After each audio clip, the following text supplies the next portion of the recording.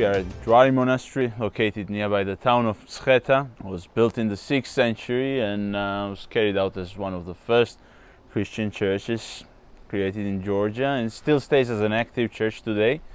It attracts lots of visitors for religious purposes, but besides that it has also historical significance. So it stone cross on it, and then the church was built around it, so once you go inside you'll still see the remnants of the strange structure for the Christian temple to have a shrine in the middle. It's not really typical for the Orthodox church, but this one in particular has, and plus you have the amazing views of the river of Kura, which is a larger river coming from the mountains of the Lesser Caucasus from Turkey and eventually flowing down to the Caspian, and then on the other side of the Kura, merging with it, we have the river Aragvi coming down from the Greater Caucasus and bringing all the glacial water. You can see the difference in the color of it.